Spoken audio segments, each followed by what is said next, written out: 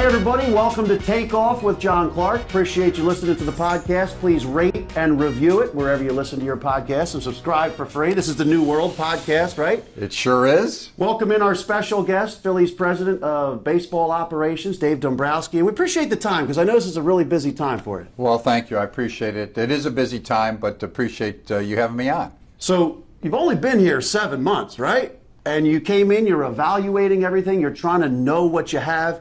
Do you know what you have with this baseball team this year yet, or are you still evaluating and trying to figure it out? Well, I think you're always evaluating. That never stops, no matter how long you're with a team. And I still think we're evaluating because sometimes players perform differently under pennant type of pressure. When it gets dialed up, I mean, we have a shot, so you're always evaluating that. But I do have a pulse much better, of course, now of what we have compared to when I first came in, because when I first came in here, you're in a position where you're dependent upon other people's opinions, some very good opinions, but you also like to form your own. And so having a chance to watch the club play for an extended period, you get a pulse of what's taking place. What do you think is the strength of this team, and what do you think is the weakness, or there might be several strengths and weaknesses? Well, I mean, I think the strength of our club probably falls in a couple places. One is our three top starting pitchers are really good. Now, Wheeler's been outstanding this year. He's been another level. And I think Nolan and Eflin have been good. Maybe not as good as they've been in the past sometimes, but really that's a strength of the team. When you start with those three guys at the top of your rotation, that's a pretty good place to start. I think our everyday lineup, when it's together, has the ability to score runs. We haven't been together very much at all, though, this year. But when we have, it was just over a short time period, we score runs. When you talk about our weaknesses, our defense is not our strength. We hope that we outscore that part, our defense, with the lineup that we put out there. Actually, the back end of the bullpen, of course, has struggled at times. It's been a little bit better recently, but it's a situation where I think we have the ability to get it together. Some of the guys have started to throw better. So, for example, a premium piece for us out there, a guy like Ranger Suarez, who wasn't with us earlier in the year, he's an important part. Archie Bradley's all of a sudden starting to throw the ball much better.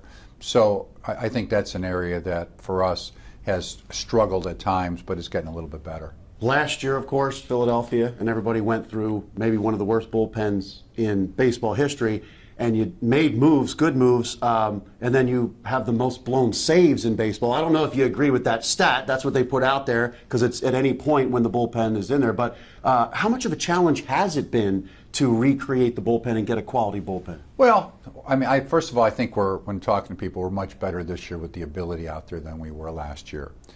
The results, though, speak for itself in the sense that we really went through a tough time. And it's like a lot of things. When you're going through a tough time period, it's hard to get out no matter what happened out there. It was almost impossible to look that we would blow a save day after day there for a while. But I think the ability has started to step up a little bit more, like Suarez with Bradley, with Alvarado.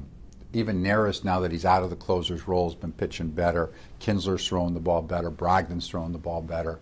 So, but it's a situation that you looked to upgrade. We upgraded it. It still hasn't performed as high a level as we had hoped, and it's an area that you're always looking to upgrade as you're in a pennant race. When you came here, you said you thought this team could contend, but you said we're not one player away from championship contender. Has the team done what you thought, or have they underachieved from what you thought? Well, I wouldn't say we've underachieved. We're sitting here at 500. I think we're better than a 500 team, personally. I think we've played much better here recently over the last 15, 20 games. So we've been playing better. I think we're in a position, we are contending. As we're doing this interview, we're 2.5 games out of first place. We have a chance to win. We legitimately have a chance to win. We have to do the little things right. We have to advance runners, get runners in from third base. We have to be in a position, and we have cut down our strikeouts a great deal. We have to make the routine plays from a defensive perspective. Those are all things that we can do. The one place is where it's really been, that's why I say, well, I don't think we've underperformed in this sense. When we've had our everyday lineup in there, we've scored runs, but we just haven't been together very much. But when we're together, we have had the ability to put some runs up on the board, and I think we're in a position that when we can put them all together, and if we can keep them on the field together, that we have a chance to be in a position where we score runs, hopefully get on a little bit of a streak, and try to win the division. Well, I'm going to throw a fastball right over the plate. If the trade deadline is tomorrow, are you a buyer or a seller? Well, I mean, when they say we're not selling, I mean, we're not in a position where we're looking to move players off our team. Now, if you're in a position and anything can happen in 10 days or 2 weeks, I mean, if all of a sudden, and I don't like to take this scenario and don't think on the next, if you lose 10 games in a row, well, that might be one thing that's a little bit different. Or if you win 10 games in a row, it's a little bit different. But we're in a position where we're in this, and we're going to try to make our club better here over the next time period. How do you weigh that, yes, you are contending a couple games out of the division, but if you're in any other division, you'd be 10, 11 games back. You're basically a 500 team right now. How do you weigh that when deciding how much to go for it? Well, it's a great question. And I think you juggle a lot of different things into that. First of all, and I've always been of this, and been in the postseason many times with clubs, once you make it, anything can happen. And if you're in a position, for example, with our club, in any short series, if you go in there with Wheeler, Nola, Eflin all throwing well, and they all have the capabilities to do that, you can beat anybody. It doesn't matter how good or bad a team you are. You can beat anybody. So if you make the postseason, it's extremely important. And I've been on clubs that we've had a much better record than the club that beat us in the postseason. And so first thing is you try to get there. Secondly, I think you have to be reasonable. You want to get there, but you don't also, and I'll just use an example, our number one draft choice from last year. You can't trade your number one draft choice from this year, Mick Abel. Well, we're not looking to trade him where we are at this point, and probably never looking to trade him. He's got that type of a value and ability that he can be a number one type starting pitcher down the road. So I think you weigh what are people asking for in return. Where are you at that particular moment? Things change a lot. I mean, we are 5 games under 500 2 weeks ago. Now we're back to 500 and climbing a little bit, hopefully. So you weigh all those things and you make the decision at that particular time. What do you think is your biggest need now to get the team over the hump to win the division? Well, without tipping my hands too much in that point, because people look at these the corners here. People that, but I mean, I think we're in a position that we can get better in a few places by all means. We don't have a perfect ball club. There is no perfect club, but we can get better in a couple spots. I think I'll kind of leave that at that position that, hey, we have areas that we can address and improve, and we'll just wait to see, because some of it is also availability of players. Now, you could just pick, let's just say, which we don't need, as you can say, a number one starting pitcher. We don't need that. We have Wheeler. But then you're in a position to say, well, who's available that's a number one starting pitcher? Well, maybe there's nobody that particular year, or the price of that acquisition would be so high that you would not even think of doing it. So then you kind of have your alternatives on what you're trying to do. So I think you weigh all of that all the time in what you're doing, and that's my job and the baseball department's job to be on top of those things, to know what clubs are looking to do, what players we have that are of interest to them, who may be able to help us, salary levels, all those type of things. But I can say here one thing that's no question from a Philadelphia Phillies perspective, when you talk about an ownership with John Middleton and the Buck family, they want to win. They want to do anything they can to possibly win. Now, they want to do it in the perspective of being realistic too. But we're going to try to do what we can, and if we have a chance to win, we're going to try to do what we can to accomplish that. Yeah, and obviously it's been 10 years since this team was in the playoffs. And even though they're a 500 team, you said, hey, once you get in the playoffs, you have a chance. But you come in here probably trying to rebuild a farm system, right? So how do you weigh, is this team really good enough to make it to the National League Championship Series or World Series versus maybe a chance to get the farm system going again? Well, I mean, again, when people talk about that, and I've been in a position, I know throughout my career, but he says, well, he's trade a lot of guys in the farm system. We are looking to rebuild the farm system, and we're taking some strides. I think we had a great draft last week. Brian Barber is in charge of our scouting department, amateur scouting. I think they had a great draft. They had a smaller draft, but some players that we liked from last year. And we have some others, of course, in the organization, too. So you're always looking to try to accomplish that, because the best organizations have great scouting and player development systems.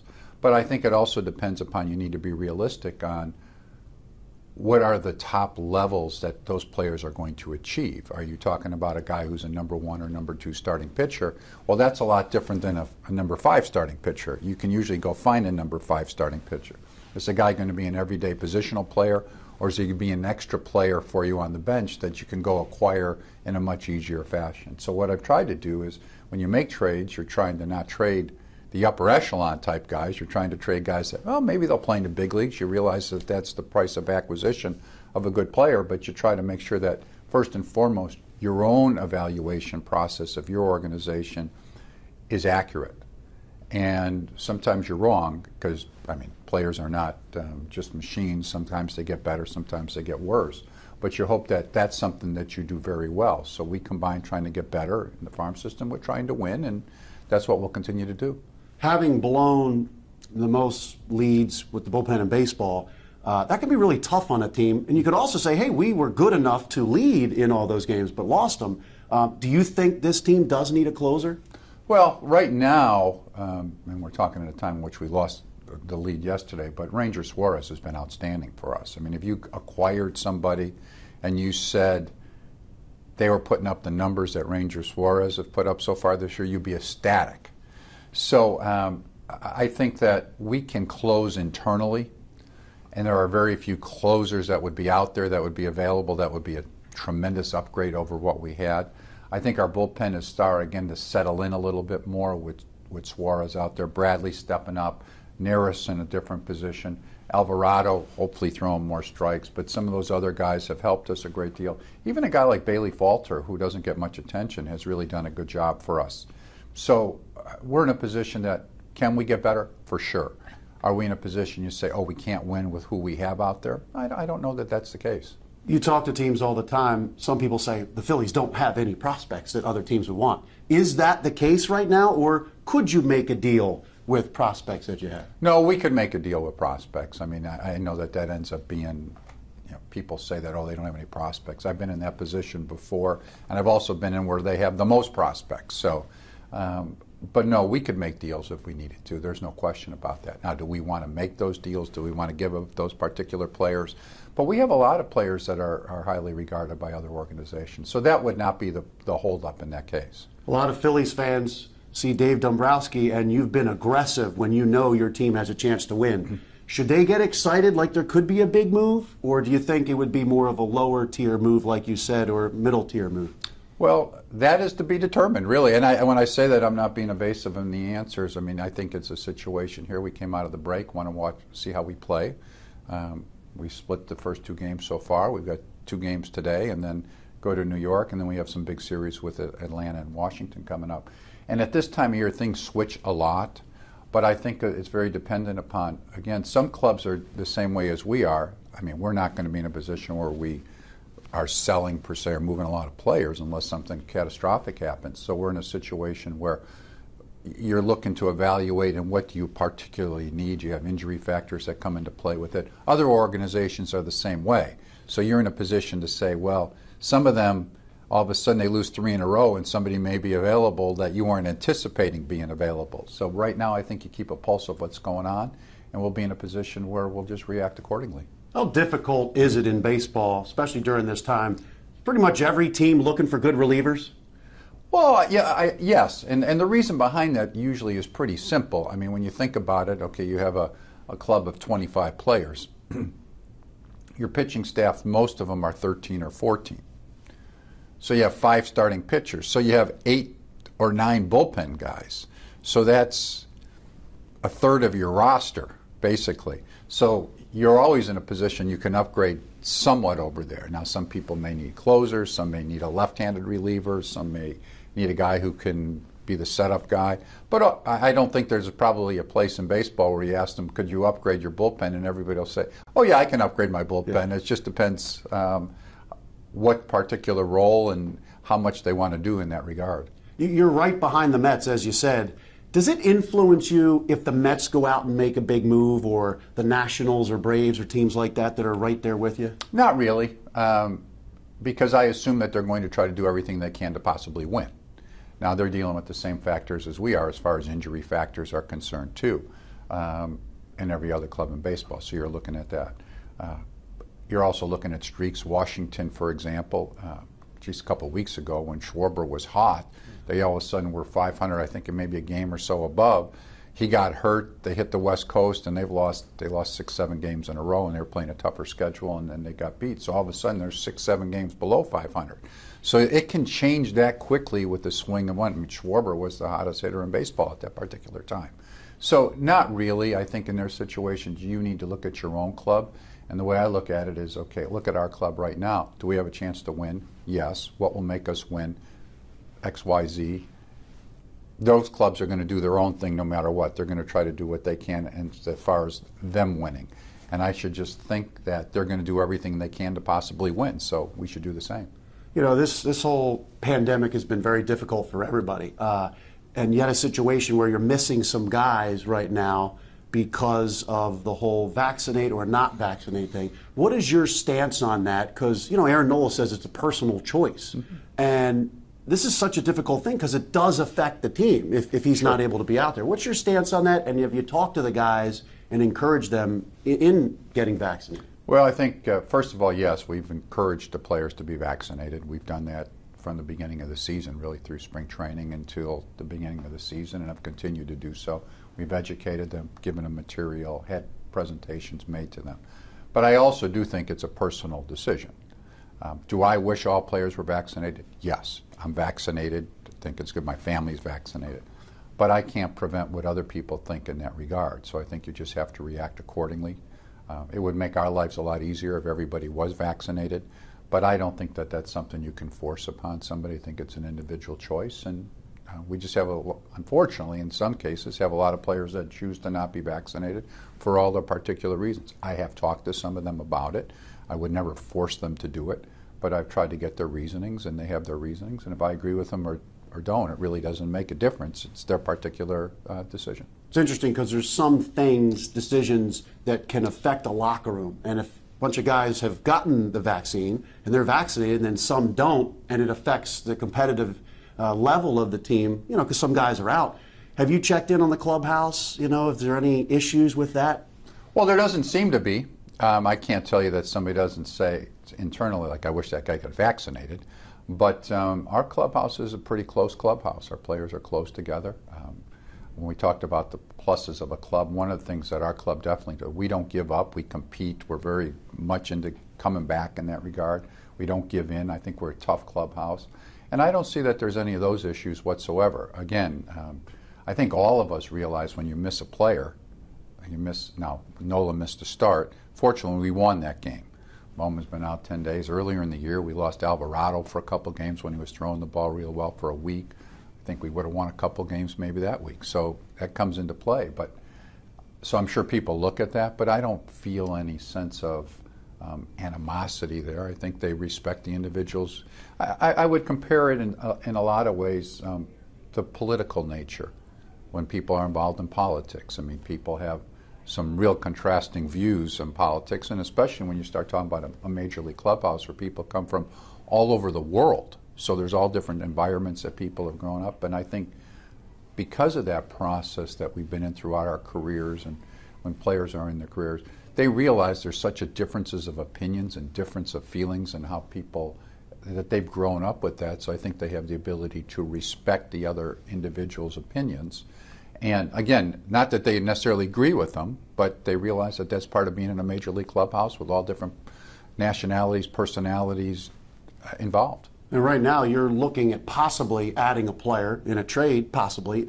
Would it affect your decision at all, knowing whether somebody is vaccinated or not, and how that could affect their availability down the road for the second half? No, not really, I don't think. I think you're in a situation where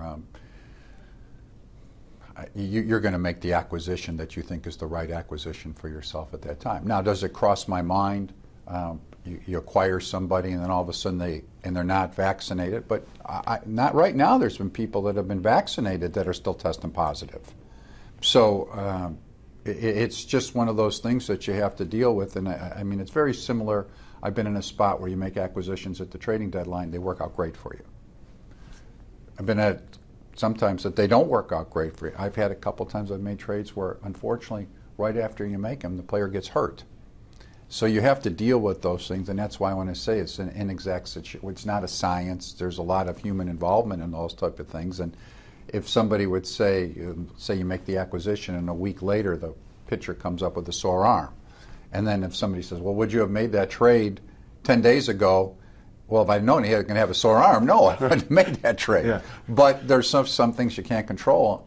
And that's why I think you have to be very aware of that. And once you're in the game for a long time, there's just things that happen that are beyond your control. Cole Hamels is out there. Yes, he I believe you guys watched his workout on Friday. How did he look, and is he a guy that you would consider to bring back here to Philly? Well, Cole threw the ball well the other day. There were a lot of clubs out there watching him. We were doing our due diligence at this time, and yes, I mean, he's a guy that we're interested in. I don't know where that's going to take us at this particular time. The one thing in Cole's case, and he's the first to admit it, he's not, if you sign him, he's not ready to pitch now. He has to go through his own spring training. So you're talking about somebody that's 30 to 40 days down the road helping you. So you have to factor that into play too. But well, we're interested enough to see him, and he's a guy that we'll continue to watch. I know a lot of traditional baseball people say, I'm old school, and then there's like this analytics versus old school. I remember John Middleton saying, I brought analytics to the Phillies. I'm the one driving the bus. How do you balance old school scouting, eye test against analytics and numbers? Well, again, another great question, and I think probably in an organization in today's world is probably one of the biggest challenges for organizations, and the ones that do that well are the successful organizations, because I think that first of all you live with tradition, and some traditions are great and other traditions get old-fashioned. And just because they're a tradition doesn't mean that they're right. But there's a lot of good things that you've learned, and I'll just use an example. Let's say for me, I like a two-strike approach for a hitter. I don't like them to just go up there and think a strikeout's okay. Now sometimes you're in a spot, you know the guy's going to try to hit a home run, it's 2-2, you're trying to win the game, there's 2 out. The guy's a home run hitter in the 9th inning and you're going for it. But all in all, that's a tradition, one example that I like. So I want to keep that tradition. And yet I don't think you can ever be closed-minded to things that make you better. And a lot of the contemporary information that we receive can make us better. And so we incorporate that, and to me the best way to do it is to blend both of them together and have people that are traditionalists and people that are contemporary, but they respect one another's decisions and they can work together that you can make the best decision you possibly can. And it's possible to do that. It is very much so. For example, I mean, I've never been against all of the progressive stuff. I think it's very important. I'm kind of mathematic background and also and always have tried to do that. But I'll say, for example, for us, Sam Fuld, our general manager, well, he's really good at that. He's been that part. Now, I've got more tradition than Sam has. Now, he's played more than me, but I have more tradition. I've been in the game a lot longer. But I think blending the combination of what we bring to it and having that approach followed throughout our organization, because everybody needs to be on the same page. So you need to be in a position where, hey, okay, even if you're a traditionalist, if somebody points something out that makes you better, and you just say, well, I don't like that because that's it. Well, you need to be open-minded to things. So the best organizations look to blend those, and that's something I think we're doing, and we will continue to do and emphasize here over the next time period. A couple final questions if you have the time. Sure. Let's check in on a couple players. Adam Hazley, how's he doing? Is there any plan for him to come up to the club again at any point this year? Well, Adam's doing much better. He's doing well. He's actually now in our Gulf Coast League. He actually, when he got back, pulled a muscle in his leg. So he's been down in the Gulf Coast League rehabbing. He's playing every day. So he's pretty close to then getting to the point of being able to move out of there. And he'll, at that point, would rejoin our AAA team at this time. How about Scott Kingery?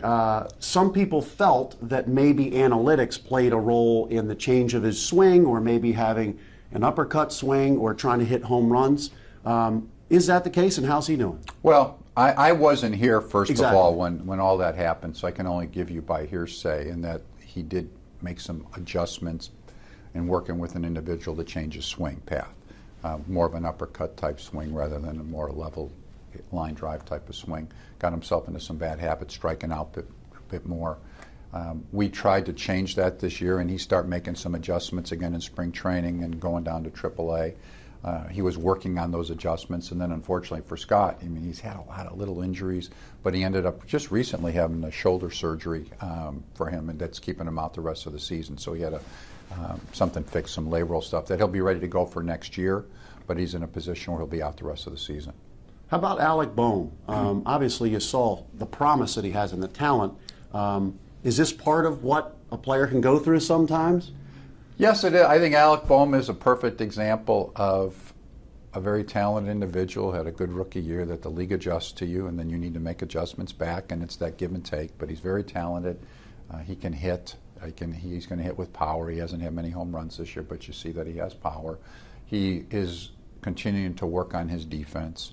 But it's tough to get over the hump as an established major league player. They attack your weaknesses all the time. And so you need to make those type of adjustments. And then a guy like Alec, not only making adjustments, but he's never failed before. He's always been in a position that he's succeeded wherever he's played. So dealing with the failures on the daily basis where you're not sometimes too tough on yourself and yet work your way through it and battle through it, but don't get down. I think he's going to be a very fine player, and he's going to be a real good player. And I've had many players in my career go through this type of thing, and I think he'll be fine. But he's gone through those struggles. It's a shame because now he got the COVID, as we talked about, and he was really playing much better. He was swinging the bat over the last 6 weeks at over a 300 clip. He's starting to drive the ball. He's been a little bit better defensively at third base, but again, he faces the trial tribulations of the everyday season at the big league level, and he'll be back soon. Always remember, Mike Schmidt hit under 200 his second year. There's a great example. So if we have another Mike Schmidt, we'd be very happy in that regard. Absolutely. I don't mean to put that on him either, but and no, I didn't we'd be mean very to happy. either. How about Aaron Nola? We've seen times where he's just an absolute ace, one of the best pitchers in baseball, and then we've seen the last couple Septembers not pitch as well, and then he's gone through a rough stretch. What do you think happens to him? A guy can't be an ace all the time, but what do you think happens to him and try to get that consistency? Well, the September issues, which have been here beforehand, my guess from just talking to people is that he gets tired. I mean, that he's in a position, he pitches a lot of innings. He works really hard during the year, and he's been in a position where that September catches up to him. We've been very careful, and I tip my cap to Joe Girardi and Caleb, our pitching coach, because one thing, even though our guys have some innings, they've never pushed guys to come back on short rest. We give them extra rest all the time this year with the idea of, okay, a healthy pitching staff in September can be just as important as just who's available out there. So being healthy and being in a position where you can go out and perform is very important. So, and I think the other thing with him this year, his stuff's been good. We've seen some outstanding outings for him. I think what ends up happening is mechanically he gets a little bit out with his delivery, and they work on it, and he gets it back into gear, and he's fine. He'll go out there, throw a great game, and then all of a sudden he'll have a mechanical adjustment. And there's a lot of moving parts in his delivery, and I think he's fallen into that a couple times this year. But again, he's aware of it. I wouldn't shock me if he goes out there and pitches against the Yankees on Tuesday and shuts them down. Yep. How about Bryce Harper and JT Realmuto? Obviously, when Bryce Harper signed here, John Middleton said, hey, we're going to be a winner, and we're going to go out. I'm going to give you everything I can from a financial standpoint. And then you re-sign JT Realmuto. How much influence do they have with you and everybody? You know, Bryce is very vocal, and he says, we want to make sure we give Dave a reason to go make a deal. How much influence do they have as kind of the leaders of this organization to push forward and go for it? Well, I mean, they're influential in that they're are better players, right? I mean, they're our foundation players. They've signed for a long time. They're talented players. I mean, JT just started in the All-Star game, and Bryce had a little bit of a down first half, started off real well, but then start picking it up at the end. But these are two star major league players that have signed long-term contracts here. So they represent, you want their leadership in the clubhouse, you want their leadership on the field, you want their abilities to speak for itself, that they're star players. I want them to be, I mean, I have a nice relationship. I talk to them, and we're in a position where I gladly will listen to an ear that they have, whatever they have to say. But I'm also in a position where, just for example, if they said, one of them said, well, hey, I want you to go trade for this guy. Well, that's not the same thing. I mean, you have to make those decisions yourself. Always welcome them. I mean, I welcome everybody's opinion, and they're two foundation type guys that got a pulse of the game and players and all that. So you listen, but ultimately you're making those type of decisions. We were talking before we did this interview about how young people are consuming news and information now, and then the things they're interested in. And when you started out in baseball, I mean, I remember as a kid, I used to go to twilight doubleheaders at the vet, 6-7 hours of baseball. It's awesome. But obviously nowadays, we're kind of living in a TikTok world with the younger generation coming up, the attention span. What do you think baseball can do to improve length of games, pace of play, and just having more action? Well, I think that's a very in-depth question and a very long question, really, to answer. But I think one of the things you just said itself, for the younger people, you need pace of play. I mean, you need to be in a position where the pace is quicker. Well, what can they do? Well, you're in a position where not as many seconds between pitches, not as many guy walking up to the batter's box, not letting guys step out of the batter's box. Those are all things that can take some time off of it. I think that people like action. So you see the first thing one step they've taken is the substance aspect of it from the pitcher's perspective, and offense is already improved in that. There's not as many strikeouts as there was before. They're testing a lot of things at the minor league level to see if anything can help at the big league level. You talk about automated strike zones, you talk about bigger bases, you talk about no shifting or limited shifting. So those are all things I think that can be done to improve the game. Like for example, now I just read the other day, I'm actually an advocate. I really like the extra inning rule as it exists right now. I like the idea of, in the 10th inning, being in a position where you've got action right off the bat. Now I understand postseason's a little bit different. So I think there are things that can be done in general with this. Of course, you need the cooperation of the players and the Players Association, but I think it's important for us because the secret to the game of baseball's success for the long term ends up being that you want to be appealing to the younger generation, so you need to make a lot of adjustments, that there's more action, quicker action, people are viewing the game in a different way. But you also have a lot of traditionalists. It's the same way as when you talk about putting together an organization. So you have a lot of traditionalists, older fans that come to the ballpark that want certain things, that they just love to sit there and talk and be entertained and watch what's going on. So you need to have the combination of both of those when you make those decisions, and I think the people up in the central offices in Major League Baseball, they're cognizant of that, and they constantly weigh that. That's great, and hopefully we can have a good action the second half of the season here with the Phillies. Sounds great to me. Yeah, and good luck. You're going to be busy over the next couple of weeks with the trade deadline coming. We appreciate the time here. Thank you. Thanks for having me. Appreciate it. Thanks, Dave. Appreciate everybody listening. Subscribe to Takeoff with John Clark wherever you listen to your podcast. Thanks for listening.